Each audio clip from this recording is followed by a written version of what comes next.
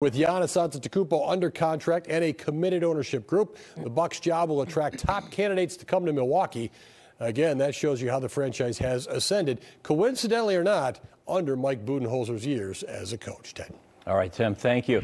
Bucks fans reacting to the firing of Coach Bud. He did lead us to a championship, but after seeing the playoff run, it might have just been time for a new voice. Definitely wish him well and grateful for the years he put in here. Just because things aren't going right at the moment doesn't mean that you got to cut the head off, if that makes sense.